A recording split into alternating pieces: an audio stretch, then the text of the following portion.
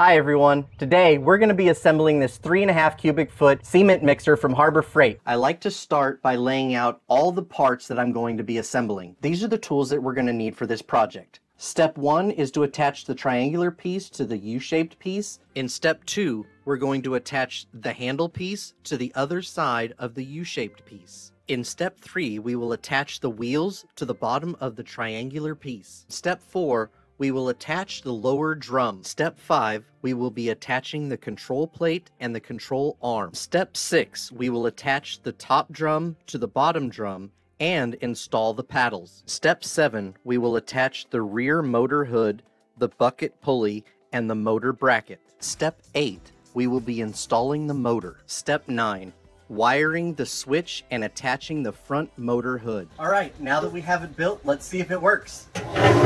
Please hit that like and subscribe, and we'll see you next time. Bye.